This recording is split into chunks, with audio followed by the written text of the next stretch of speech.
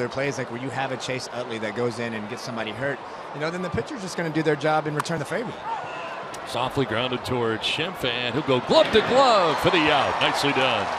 Probably didn't have time for the transfer, so he elected just to go glove to glove for out number 1 of the inning. Well, Eddie Rodriguez has got to love this. They put a lot of time into Ryan Schimpf and what he has done defensively. And you see that nice little glove flip.